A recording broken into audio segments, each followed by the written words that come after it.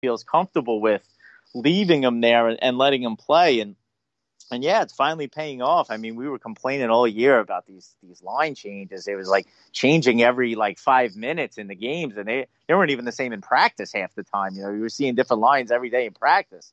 So to see that stability now, that consistency is definitely one of the reasons that this team is sort of figuring out. And the forwards, and again, as I mentioned before, the sort of the forecheck working. It's not just the defensemen, leading to the turnaround defensively. The forwards too. Again, they're doing a better job on the forecheck in the neutral zone. So it's all positive stuff right now.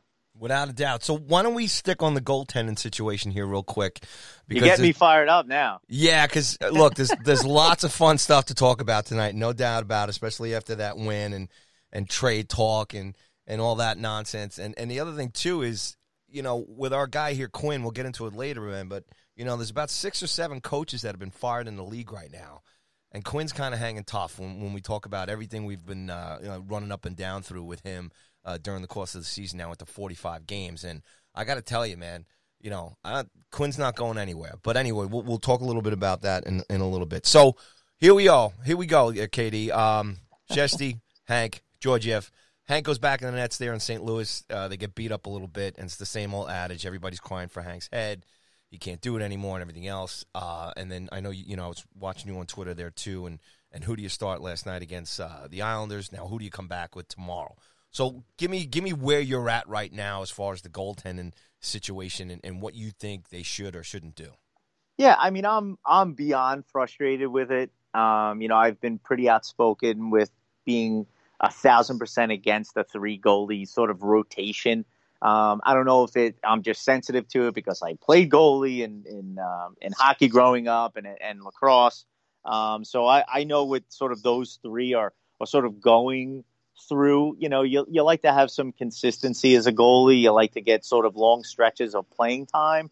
And now what these guys are getting are long stretches of either sitting in the press box or sitting on the bench. I mean, they're literally going 10 days without starts here. And to their credit, to Georgiev's credit, Lundqvist struggled, like you said, in St. Louis. But Georgiev really stepped up in his game. And now you brought up Shesterkin, right? For whatever the reason is, and you start him those 2 games.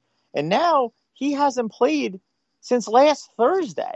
So, and he's not playing tomorrow. So the next game after that isn't on Sunday. So now he's going to be 10 games without playing. Like, that's fine. You wanted to bring him up. You give him a little taste of the NHL. But if you're not going to play him in 10 more games, send him back down. And I know a lot of fans are like, well, he's up here and he's working with Allaire and he's getting a flavor of the NHL. Guess what? That's going to happen in a couple of weeks anyway when they trade Georgiev or whatever they're going to end up doing. I assume Georgiev is the guy who's going to be going. I just don't understand the strategy here. And even Quinn mentioned the other day, like, well, after we give Georgiev the start against the Islanders on Monday, then we'll figure it out. Now you're figuring out then? Shouldn't they have figured that out before they brought Shesterkin up? I mean, we have been seeing this come. We've been talking about this for months at this point. We were saying, well, Georgiev is losing his waiver eligibility status when he hit that 40-game NHL mark or whatever the mark was. And then they won't be able to send him down. So when they're thinking about bringing Shesterkin up, well, what are they going to do? And this is what they're doing. They're just leaving guys in the press box. They don't understand the positives of having Shesterkin sitting in the press box for 10 days. And a lot of people saying, well, maybe his agent is putting pressure on him, that on the Rangers organization, that he's going to go back to Russia the way Kravtsov did. Well, what he'd rather be sitting in the press box for 10 days. That's going to make him happy. Like, I just don't understand what they're trying sort of to accomplish here. And I get it. Like, they want to showcase Georgiev. Great. Showcase him. Send Shesterkin back down. And after you're done showcasing him, bring him back up. Like, sitting in the press box to me just doesn't make much sense. I think the kid needs to play. You need game action. Like, getting, practice through Allaire and sitting next to Lundqvist and getting some pointers from him, sure, that helps, but nothing helps more than getting game action. I don't care if it's the AHL, the KHL, or whatever league you want to play in. Game situations are always better than practice, in my opinion. But I'm just a fan. It's just my opinion. I don't think that that Quinn is now dumb and should be fired and the rebuild is being, destroyed or anything along those lines. I just completely disagree with it. And maybe I'm being irrational about it, Paulie. But, I think I've been pretty rational this whole year I think with everything. I think I got an answer for you, buddy. Let me hear. I think I got an answer for you. Okay, so this is why I think they brought Chesty up, okay? So they go to Edmonton and they get their butts kicked, right? And they have that loss, in Calgary, and then they lose that close one in Vancouver. So they're bleeding from the eyes, 3-game loss on the Western Canadian trip, and they're coming home, and they got a couple of days off, and Colorado's coming in the mix. I did mention this, that one of the reasons I thought they brought Chesty up was for no other reason was to kind of shake things up amongst the team, and maybe primarily amongst the two starting goaltenders, which is Hank and Georgiev, okay? Because Georgiev had struggled. We talked about the emotions, and he had just a horrible game there in Edmonton and everything else. He was showing kinks in the armor. Hank has been, back and forth. We can sit here and talk about whether or not the team just plays better in front of the other guys and doesn't play better in front of Hank's age, everything else. I had predicted they were going to get their butts kicked by Colorado, and I think if they had kept the same formula going, maybe with Hank or Georgiev, and say they did get blown out by Colorado, that would have been 4 in a row, and it would have just maybe that tailspin that I was always talking about, they might have started heading down that. I think that maybe either it was JD or Gorton decided, let's bring Chesty up. This is our magic potion here. We can kind of do something, because let's bring Chesty up, and if they do get blown out, and if he does have a weak game, we can say, hey, look, we started the kid. And this isn't a conspiracy. I just think this might be a genuine. Teams do this. If they look at their assets and say, look, we're trending towards really going off the cliff here. If we have any way to kind of mix things up, whether it's, trading a guy, bringing a guy up from the farm team, or doing something drastic, this is what you do. Now, it all worked out in terms of that night, but I'm sure Georgiev sitting upstairs in the bleachers didn't make him feel good at all. It put the team on notice, too, because they were making that kind of a change, too. They knew that they all had to come out and play better in front of the young kid, too.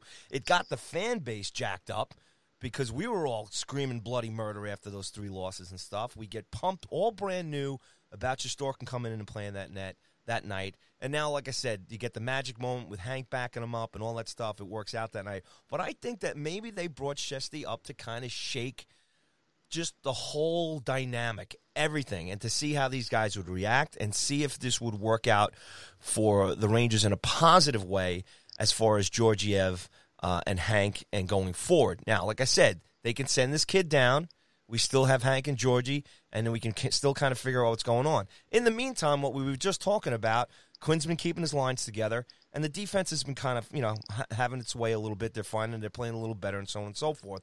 So it kind of all lined up now against the Islanders on Monday night. But that's my thought. I think that's the craziness of the goaltender situation. It's the only thing that really kind of makes sense to me.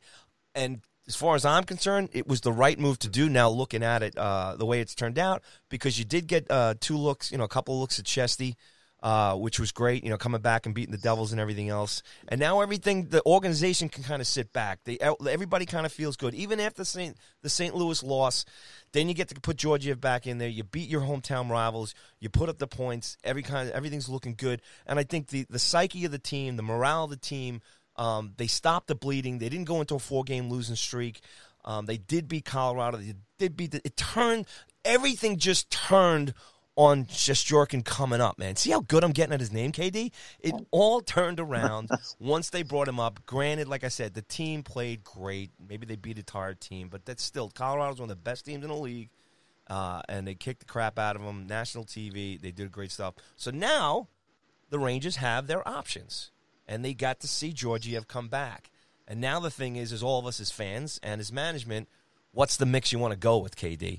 Are we trading Georgiev? Or are we going to try and let Hank go? Do we keep Chesty and Georgiev? Is that the future? As much as I love Hank, my feelings right now, and I'll turn this back over to you, is I don't know if we're going to get better prospects for Hank. Probably going to get him better for Georgiev. I think, you know that as a smart hockey guy too. But if it was me, as much as I love the guy, I think Hank's the guy to go. But I don't know what kind of value we can get back, because I as much as Chesty is couple of games and looking good and everything. Georgiev is just as good, too. I think they're both phenomenal goaltenders, and I don't think we can go wrong with that 1-2 punch. And I think even down the road, if one steps ahead of the other, whether you're going to trade Georgiev or Shesty, it's a bonus for the team. But right now, if Hank sits back and says, hey, look, I want to go try and play for a winner, maybe. But see, this team right now, too, KD, could get into the playoffs and could cause trouble. They have the talent. What do you think, buddy? I think your theory is fair, like that the Rangers brought Shesterkin up to shake things up, and I'm fine with that. I have no problem with that. My problem is after he shook the team up, he hasn't played. Like, he's not going to play for 10 days. That's where my problem is. That's fine. You want to bring him up, shake the team up, have him here, send him back down. If you're not going to play him, send him back down. They probably will tomorrow. Who knows? You think tomorrow? Well, I mean, but they probably will. They'll probably send him back down after the third Islander game, because then they have the bye week. So there's no way they're going to let him hang out for another week of doing nothing. So what's so bad about that then? So then he does get to hang around.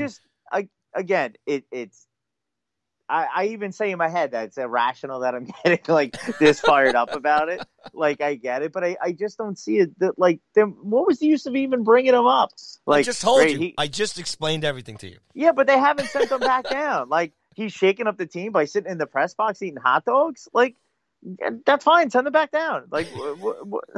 You should have sent him down after the Devils game if they didn't plan on playing him afterward. And now Lundqvist, when is he getting back in? Next month?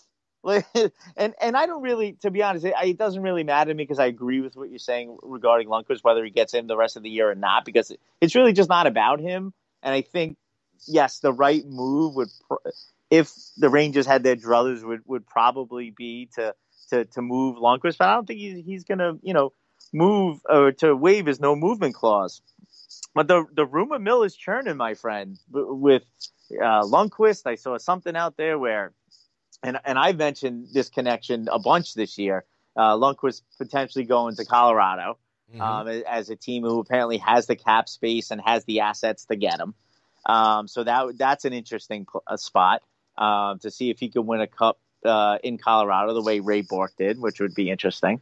And then obviously Georgiev is connected to Toronto, where you saw some rumors running around. I think it was Dreger or whoever, who's saying that the Rangers are going to want a bigger package for Georgiev than a good prospect. It looks like they're going to want a lot more than that.